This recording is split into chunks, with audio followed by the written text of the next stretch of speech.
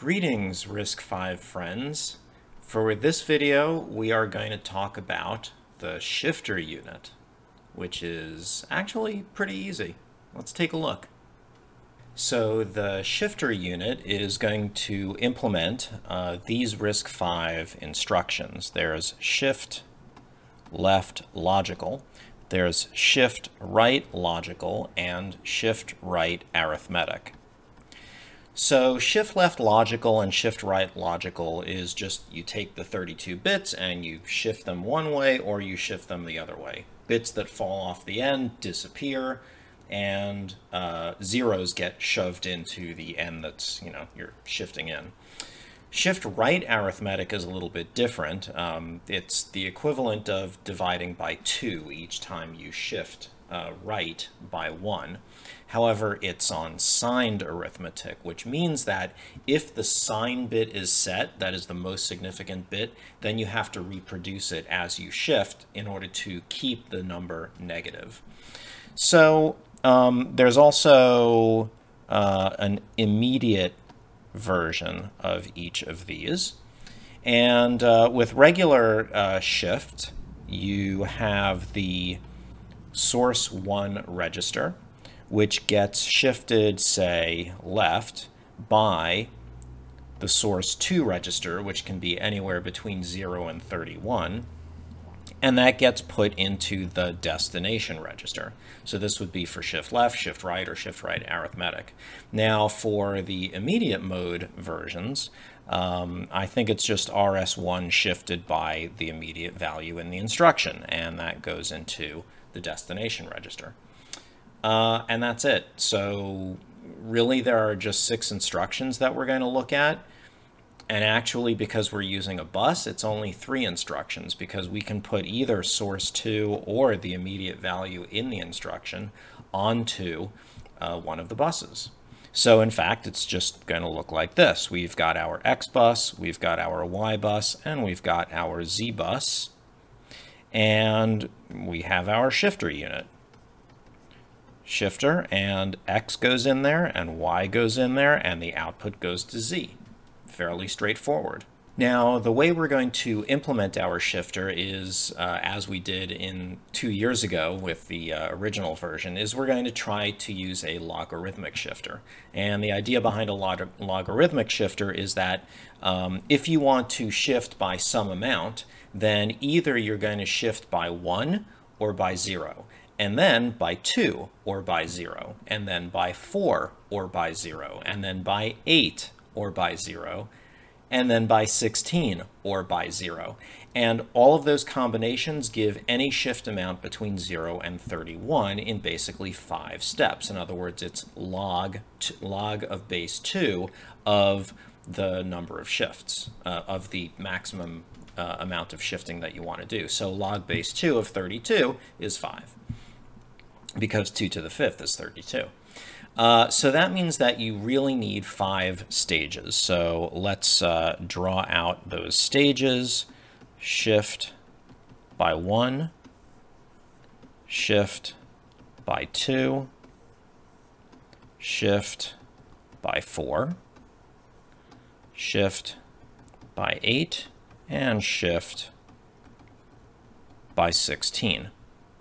And there's a shift amount. So what I'm going to do is I'm sort of going to have this 5-bit box over here. This is the shift amount.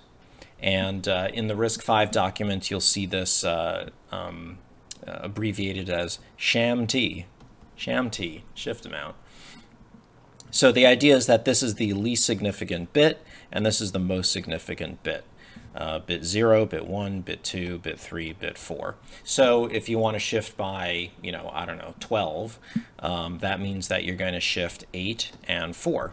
So you won't be shifting by 1 or 2, but you will be shifting by 4 and you will be shifting by 8. So each of the outputs feeds the input of the next layer. And of course, this would be the X bus, this would be the Y bus, and this is going to be the Z bus. Now, this works great if you're only going to shift in one direction. So the interesting thing is that I found someone who was working on a RISC-V TTL version. Actually, I think it was CMOS, but it was basically using 7400 chips back in 2008. And I think his name was Phil, and he was on hackaday.io, and I'll put a link to his project down below.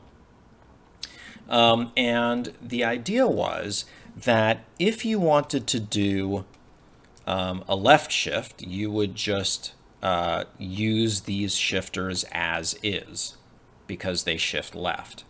However, if you want to shift right, what you do is you put in a reverse stage where you reverse all the bits on the input, and then you can reverse them again on the output. And I thought that was pretty clever. So if you want to shift right, you use the left shifters, except you reverse the input, then you do the left shift, then you reverse it again. And there you go. So that takes care of shift left logical and shift right logical. And then the only thing we need to take care of is that if we want to do an arithmetic shift, then we need to make sure that instead of shifting zeros, what we do is we shift the most significant bit back in. So, you know, that is just a simple gate, basically. And that's almost it. The final piece of the puzzle is, well, when do we actually output to the Z bus? Because, again, sometimes we will be doing other operations which don't involve the shifter, like, for example, adding, for example, which would be on a different card, so a different card would be activated. So, of course, the answer is that you have control lines, and that's my answer to everything. Control lines. Now, the control lines, the card is going to look at the control lines, and in fact, I'm just going to go ahead and call this the ALU operation that we want to perform, because this is in the group of ALU operations, even though it's not a mathematical operation like plus or minus or, you know, comparison. And because this sort of has will involve a lot of chips, it's going to require a separate card. In any case, this is going to look at the ALU op and determine whether it's a shift left, shift right, or shift right arithmetic. And if so, then it's going to allow its output onto the Z bus. It's always going to read the X bus, and it's always going to read the Y bus, so it's always going to be doing shifting. It's just that the result only gets placed on the Z bus if the ALU operation is for the shifter. And I think that's about it. So let's take a look at some code. So here's the code for the shifter. Let's take a look at the main class. This is just called shift card, and I've got my data buses and my control signals. So whether we want the ALU to output to the Z bus and what operation we want the ALU to perform. And again, the shifter card only responds to the ALU operations that are shifts. So here are the buses, you know, 32 bits wide as usual, the control line, and ALU op. This is the first time we've seen this construction in this project. So the signal is a signal of an ALU op, and if I go there, we can see that it's just a Python enum. So this allows me to specify symbolic names for certain constants. And MyGen will look at the lowest value and the highest value, and from that determine the width of the signal. So of course, in this case, it's just going to be 4 bits. So that's what this signal is. It's a 4-bit signal. Okay, so the logic, basically it looks kind of like the block diagram that I drew out. We've got an input reverser, which is a conditional reverser, so it can either reverse or not. We've got shift 1, 2, 4, 8, and 16 blocks. And we've got an output reverser. And then at the end, I stuck in an output buffer because remember, you know, if the ALU operation is not a shift, or if we're not doing an ALU operation at all, then the output should be turned off. So those are basically the submodules. So let's take a look at the conditional reverser. So this sort of is a nice feature of NMyGen in that it basically uses all the power of Python, or a lot of it. So this is a conditional reverser. It has a data in, data out, and an enable. So if enable is 0, so in other words it's disabled, we just pass the data in to the data out. And if it's enabled, then we reverse the data in. And this is how you reverse an array or a bit slice. This is how you reverse an array or a slice in Python. You just do : : -1. And that's it. So, NMyGen knows how to turn this into logic. And this is a multiplexer, so if enable is high, then we're going to use the reversed version of data in. And if enable is low, then we're just going to use data in. And that's what data out is. And that's the conditional reverser. Let's take a look at the conditional shifter. It's a little more complicated. So we've got data in, data out. And we've got an enable signal, which is whether we want to shift by n or by 0, effectively copying the data into the data out, and whether the shift is arithmetic. So this is a shift right unit. So if it's arithmetic, we're just going to copy the high bit into, we're going to shift the high bit in arithmetically, and if it's logical, we're just going to shift zeros in. So it's parameterized, so there's a width, which of course is just going to be 32, and there's an n, which is the number of bits to shift by. So of course we're going to have 5 shifters, n being 1, 2, 4, 8, and 16. And the way the logic works is if it's enabled, well, let's consider the case where it's disabled. In that case, we just copy the data in to the data out. That's fairly straightforward. If we are enabled, then first of all, I'm just going to pick out the most significant bit in case we're doing an arithmetic shift and we need that. Also, W is just the width of the signal. So I just felt that that having an attribute just for width and keeping it is kind of pointless when we could just take the length of the signal itself. So that's the width of the signal itself. Okay, so this is a little more complicated. So the first section of this is going to take, is going to look at the high n bits of the output. So that is either going to be stuffed with 0 or it's going to be stuffed with the most significant bit from data in, depending on whether we're doing a logical shift or an arithmetic shift. So that's what this statement does. So there's a few constructs in here.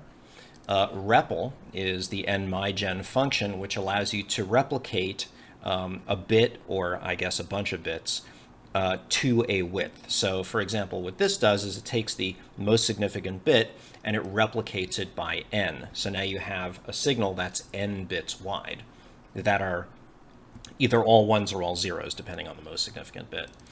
Now we have a multiplexer. So of course, if we're doing an arithmetic shift, then we want to use this special signal. Otherwise, we want zeros.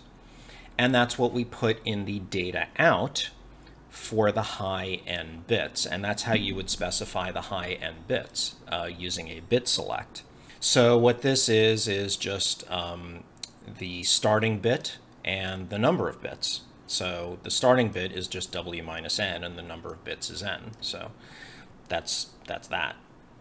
And the rest are basically just shifted over. So again, we're going to select some number of bits from data in, starting from n, and it's just going to be w minus n bits. And then we'll put that into data out, and it's just going to start from 0, and it's, again, w minus n bits. So, you can sort of, doodle this on a piece of paper to show that it works correctly. But of course, the proof is done using formal verification. You don't really have to do this with pencil and paper or pen and paper or Google Sheets.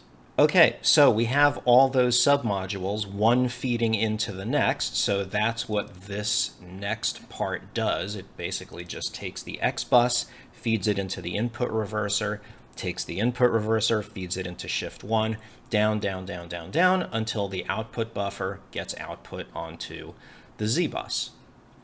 Okay, so now we have some flags, whether we're doing an arithmetic shift and whether we're doing a left shift.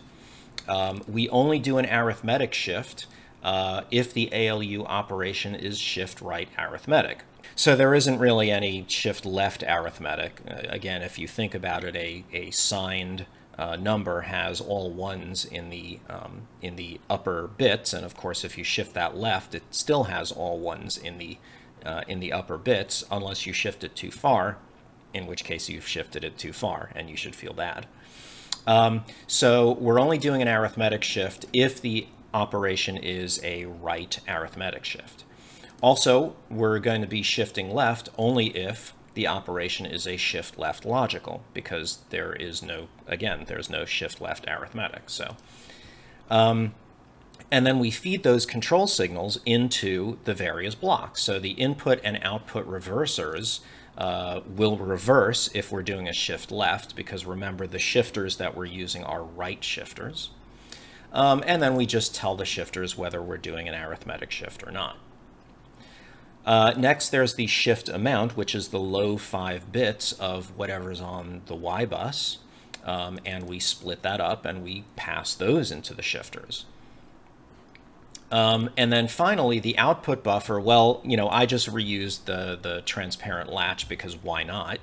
And of course, the latch is always going to be enabled, so it's always transparent. It's just whether we're enabling the output or not.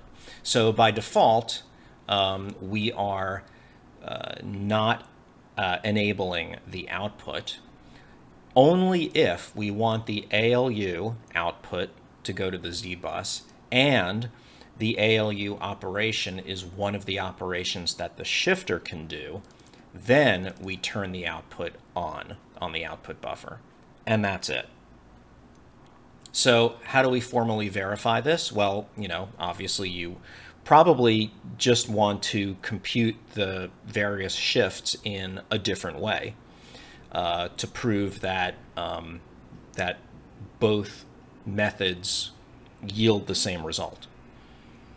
So the first thing that we do, of course, is if we don't want the ALU output to go to Z, then the data on the Z bus should be 0.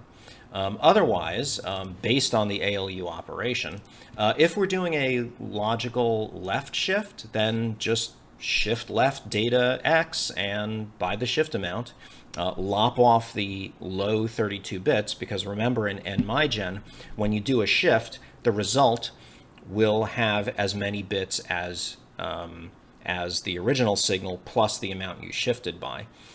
So you want to lop off the 32 bits. If you want to do a shift right logical, well, shift right logical, and that's what you get. Now, this shift right operation is actually a signed shift if the thing you're shifting is a signed signal. Now, data X is not a signed signal, so that means that this is an unsigned shift.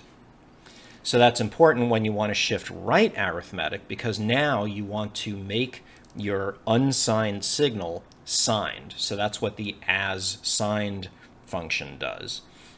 It takes your signal and turns it into a signed signal. So that way, when you are shifting it right, that's actually a signed shift. Otherwise, we want to make sure that the data output to the Z bus is 0. And that's it. So if we run verification, I didn't even bother with a cover statement. So we can see that it's done. So we can see that verification passed, and that's really all we care about. We can put in a cover statement, you know, just to make sure that we're doing the right thing. So here is the cover statement. It's just FFFF, AAAA, and there are various ways to get to that. Actually, let's just make that a 0 just for fun. So again, we could do a left shift of various amounts. We could do a right shift of various amounts. which would have to be an arithmetic shift because we've got a 1 in the most significant bit. So let's just take a look and see what it can come up with.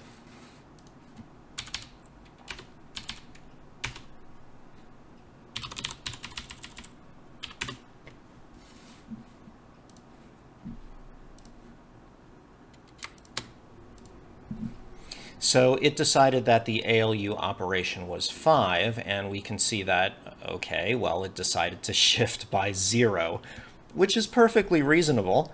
Let's give it an assumption that says that maybe the shift amount is non-zero.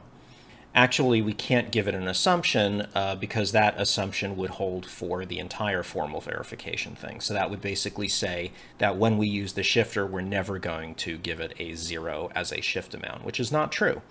So instead, we'll use an if statement.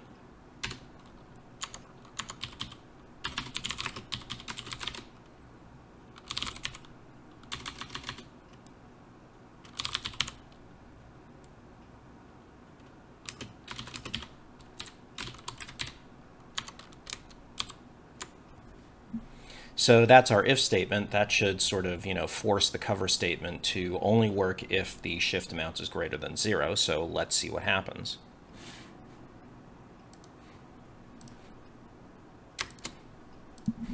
Okay, so this time we can see that the shift amount is 10 or 16. We can see that, okay, well, this is interesting. The data input was AAA and then zeros. The shift amount was 16. And the result is FF, AAA, 0, which makes sense considering that the ALU operation was D. And what is D? Well, it's, is it an arithmetic shift? Let's take a look at some of the signals inside the shifter. So we can look at shift arith, and yes, indeed, it is an arithmetic shift. And of course, shift left should be 0 because there is no left arithmetic shift. So that is the shifter taken care of. And that was fairly quick. Maybe we should cover another card. So here what I'm showing is the cheat sheet that I use for RISC-V instructions. So I think probably the important part is here. So these are all the opcodes that a RISC-V processor can execute. The ones in white are just the basic ones for RV32 or 64I. The ones in blue are just various extensions. The ones in red are reserved. The ones in orange are reserved for custom instructions. And the ones in green, well, those are for instructions that are greater than the usual 32 bits. And what we're going to be concentrating on are the op and op-im, or op immediate instructions. So these are what I've been calling the ALU instructions. So they are add and subtract, shift left logical, set if less than unsigned, XOR, shift right logical and shift right arithmetic, or an AND. And most of these also have an I at the end, and that is to specify the immediate version. So the instruction execution for op and op-im, well, let's first deal with op. So it's you specify a destination register and a source register 1 and source register 2, and you just perform the operation on that. So, for example, for add, it would just be RS1 plus RS2 goes to the destination register. For subtract, the ordering is important, so it's always RS1 minus RS2. So, and this is basically the same for all of them. So these are the op instructions. Okay, so for op-im, this basically replaces RS2 with an immediate value, and the immediate value is in the instruction format itself. And it's right over here. So you get to specify 12 bits. These are the lower 12 bits, And it's also sign extended, so you can specify like -1 by specifying all ones. So because the immediate value is 12 bits and it's signed, you can specify anywhere from, I think it would be -2048 all the way up to 2047, where this would be 0 followed by all ones, and this would be 1 followed by all ones. So that's the range you get. If you want any immediate value outside that range, you're going to have to construct it yourself by constructing the high part, sticking it in a register, ORing it with a low part, and then just using a register. So for op immediate, it would be something like RD gets RS1 plus the immediate value. Now, there's one exception to this, and that is there is no sub with immediate instruction. That does not exist.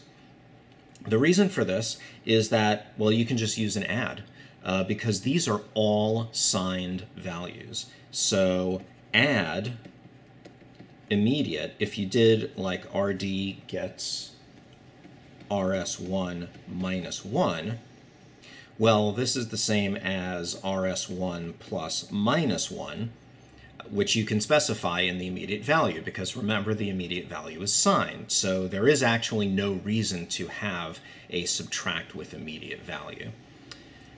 So you just use the add with immediate value. Okay, so now let's look at the operations themselves.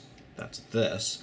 So what our ALU is going to have to do is, I'll just list these out. So there's add, there's subtract, there's shift, left logical, so I'm just going to say plus, minus, and shift left logical. I always have to pause because I've got left-right confusion, and I have to make sure that I'm doing the correct left and not the other left.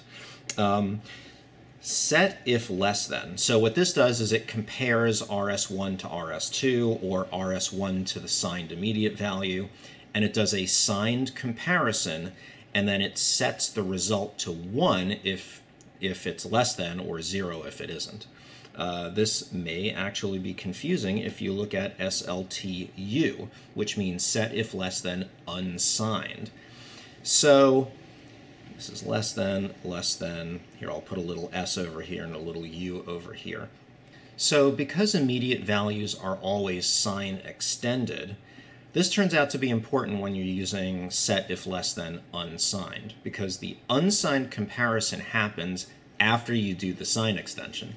So here's how it works. Let's suppose that you did SLTU RS1, whatever that is, comma, and then let's just specify the immediate as bits, right? 1, 1, 1, 1, 1, and so on, 12 of them.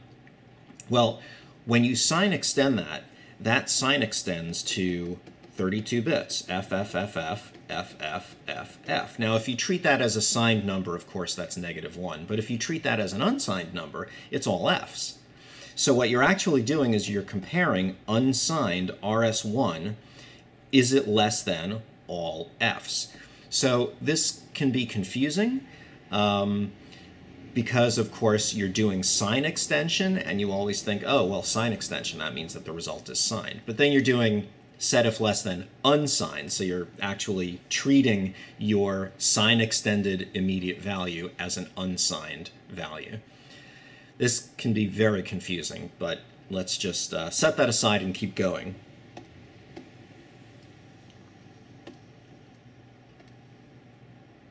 Okay, so the next few operations are XOR, which is usually indicated by a caret in most languages. Shift right logical and shift right arithmetic. So these are both like this, except that this is a signed shift. So of course, again, as we discussed, the high bit gets repeated. And then there is logical OR, which is this, and logical AND, which is that. So those are all the instructions. Now, if we get rid of the instructions that we've already taken care of in the shifter, we can get rid of this one and this one and this one. So that leaves these 7 operations to perform in the rest of our ALU. So remember that each card is only going to output data to the bus if that card is being called out to be active. So because we've got a shifter card next to an ALU card, the shifter card is only going to respond to the shift instructions, and the ALU card is only going to respond to the rest of the instructions. So all we really need to do in order to design this card is make it work like this. We have the X bus, we have the Y bus, and we have the Z bus. And the ALU, this is the traditional symbol for an ALU. So the ALU card is going to get an input from X, an input from Y, and then this, we're going to make this a latch, except that it's always going to be transparent, and we're just going to use the output enable to determine whether the output should go to Z. And there's that, ALU. Okay, so in order to control what operation the ALU needs, well, we're going to have some control signals. Let's just call this ALU op. And we're also going to have another control signal to control the latch. And let's just call that ALU to Z. And this is exactly what we did in the shifter. So, of course, ALU to Z, this signal right over here is also going to have to be some sort of a logic combination between ALU op and ALU to Z. ALU to Z just says whether we're going to output one of the ALU cards to the Z bus. ALU op tells us which card is actually active, so the ALU op is also going to have to feed into there. And that's all there is to it. There aren't any registers or anything. It's just, you know, combinatorial logic. So why don't we just code that up real quick. So before we look at the code, I just want to point out these branch instructions. They are branch if equal or not equal, branch if less than or greater than or equal to, and branch if less than unsigned, and branch if greater than or equal to unsigned. Now, we're going to have something that can compare two numbers in order to find out whether they're equal or less than or greater than. And ideally, that would be the ALU, because it's already doing a subtraction, and usually what you do to compare two numbers is you subtract and you look at the results. So what I'm going to want also out of the ALU, just for subtractions, are some maybe status bits, and we will have them as an output. And I think the status bits that we're going to want are equality, less than signed, and less than unsigned. So that's going to go into our ALU also. Now let's look at the code. And here we are with the code. It's actually pretty straightforward. So here are all of the signals that we want to have. We have the X, Y, and Z buses. We have the ALU to Z control signal along with the ALU operation that we want to perform, and we have those three status signals that we wanted: equal, less than signed, and less than unsigned. So to create this, first of all, I'm going to use that transparent latch as an output buffer. And here I'm going to set it up where the output enable by default is not enabled. The latch is always enabled, so it's always in transparent mode. The input to the latch is just going to be 0 by default, and we are going to send the output of the latch to the Z bus. And of course, remember that when the output is not enabled, we're actually outputting 0 for our code, but it will actually be in high impedance mode in the actual circuit. And finally, by default, we just set equal, less than, and less than unsigned to 0. Here are just two lines that I'm using for convenience so that I don't have to type self.datax all the time. Just x will do. And here is our status. Now remember I said that we don't actually need the status unless we're doing a subtract operation. And this is just more of a convenience right now to just compute this all the time. When we turn this into an actual circuit, we won't actually have access to this because the ALU resources are going to be used to set up these status bits, and specifically we won't be able to compute this unless we're doing a subtract. So just keep that in mind, that again this is just the initial code, not the actual circuit. So finally, if we are going to output the ALU to the Z bus, and based on the operation, if it's an add, we're just going to add the two together, and we are going to set up the transparent latch to output to the Z bus. Same thing with subtract, x minus y. For set if less than unsigned, we're just going to take that status bit that we have computed right up here, and we're just going to output that to the data bus, and that's either going to be a 0 or a 1. For the less than signed, what we do is we convert x and y to a signed number and do the conversion. Now, of course, again, when we create this module in an actual circuit, we will need to select our integrated circuits and chips and decide how we're actually going to implement that, and that will come later. So that's that. There's set if less than signed. There is and, or, and XOR, and that's really all there is to it. Obviously, if none of these operations are selected, like let's suppose it's a shift, then the default is that we don't output anything, which is exactly what we want. Now, in terms of formal verification, there really isn't a whole lot to formally verify. Basically, we just, flip the signals up and down and make sure that the ALU does what it's supposed to.